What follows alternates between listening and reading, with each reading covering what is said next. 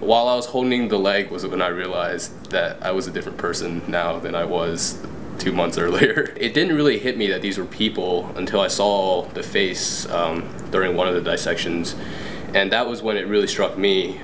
This is like the rite of passage for being a doctor. Hi, I'm Jacob Wang. I'm a first-year medical student, and I was also in anatomy. The students have spent the last semester studying anatomy, and the cadaver has been their and essentially their first patient and their first experience dealing with death. And at this point they bond together and join and share experiences and thoughts about what happened in the fall.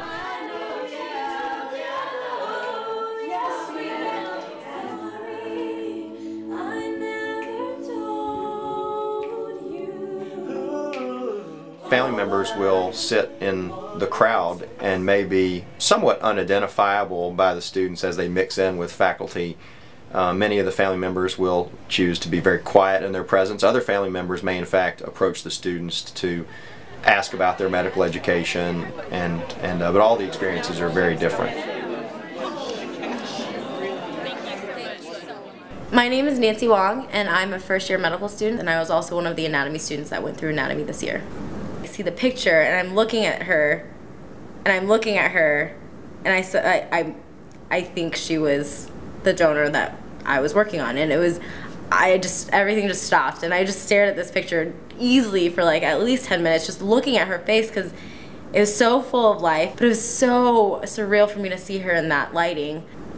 I think it brings it home, because I think there are always moments for everyone throughout the experience where you realize just the privilege of being able to do this, of what someone had to give up for you to learn like this in this significant way.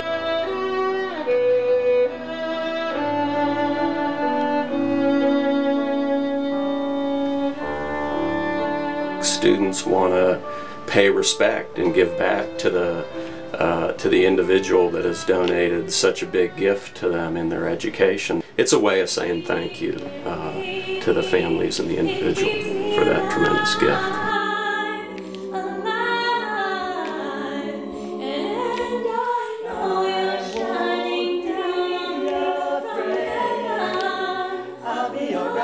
We start the year focused on the cadaver as a person and as a patient, and we end the year in the same way. But of course we've all changed along the way, and we've learned a lot, and it's a nice way to draw closure to the whole experience. Striving to embody. But you, even in death, have bestowed upon us a gift whose magnitude could never be captured in one small poem.